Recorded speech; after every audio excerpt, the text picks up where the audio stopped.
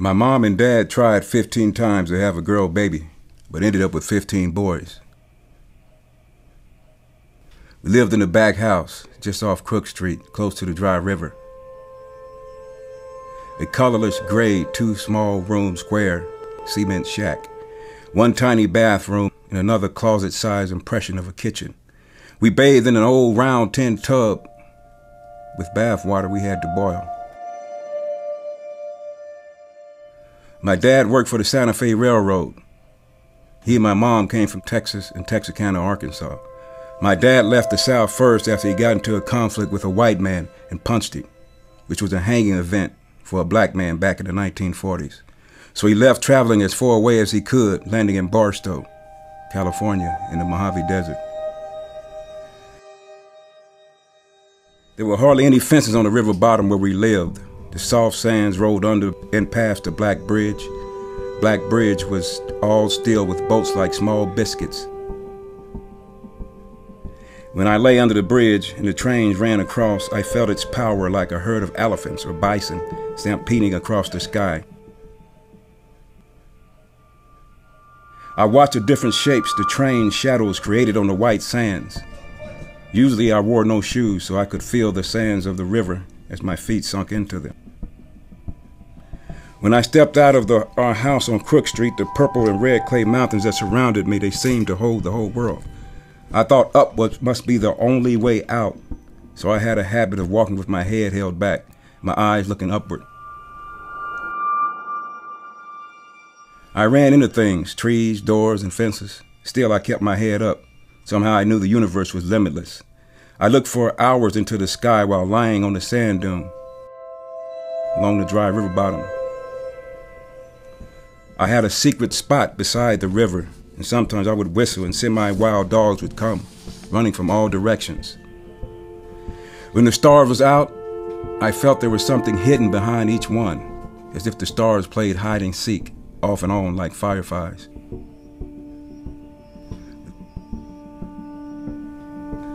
Whenever I saw a rainbow strung across the sky from Bee Hill to the mountains, I thought of a series of brilliantly colored sidewalks, each one leading to a new adventure, each one having its own mystery.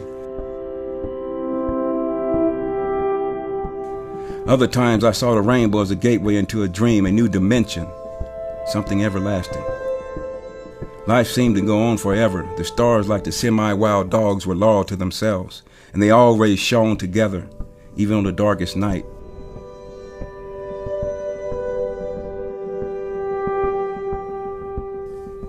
We had domestic animals on our land: chickens, rabbits, pigeons, turkeys, greyhounds, and hogs.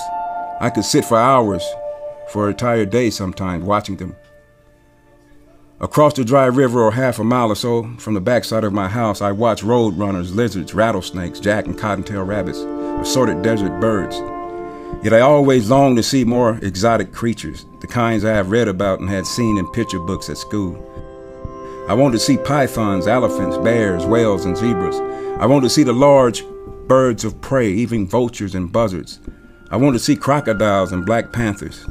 I wanted to see big cats and lions and tigers that inhabited faraway places. So I was very excited about a first field trip.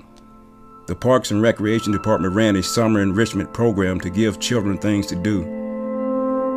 Sporting events, excursions. One trip was to San Diego Zoo. I couldn't wait. The night before, I didn't get any sleep. I was up and dressed by 3 a.m. waiting. We were to embark on this adventure from the Catholic school. Everyone gathered around the huge yellow school buses as we were loaded onto them. I sat looking out the window, thinking of all the animals I would get to see. Then another boy came and sat beside me. I wanted to be alone, in a seat to myself, to observe. So when the kid would not leave, I beat him up. Nothing bloody or long. I was immediately kicked off the bus by one of the adults. As I stood there watching the yellow vehicles pull away from the sidewalk, one by one, a part of my heart pulled away with each bus. My heart dropped like a sparrow that had been shot.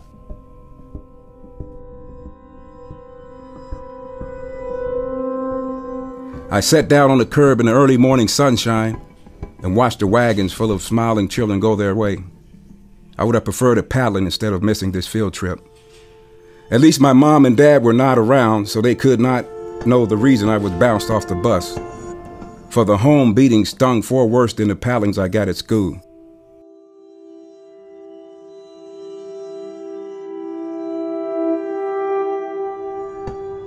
Sometimes my dad caught me with extension cords in a bathtub. An extension cord on a wet, naked body stings like a whip. Dogs, cats, coyotes, and other howlers would have envied how loudly I bellowed. When the beatings was over, my skin was afire, puffed up in places as though a lash with a whip. Other times, when I thought I had gotten away with something, I lay sleeping in bed or on the floor or on the couch, only to be awakened by a water hose, a tree branch, or extension cord. The only safe place was my spot under the house, a place where only dogs, snakes, and spiders lived. I never went that far under, and I had to come out for food, school, church, and even eventually the whipping. Unlike the beatings at school, though, my mom and dad beat me for a reason. When I knew myself that I had done something wrong, or had broken a family rule or sin. I am sure my parents based their whippings on the Bible, some verse about sparing the rod. Although I had no concept of God, Jesus, or sin, I understood their whippings for stealing, staying out late, or sneaking out of church services. People at school never spoke with me about why they paddled or slapped me. No one at school ever showed me they cared. Whereas after the beatings at home, my mom was still there, breakfast and dinner was still served. My mom never failed to accept me no matter what law of society I had broken. When I got older and the cops took me to the police station, my mom would pick me up as soon as she could, or she'd have the cops drop me off at home.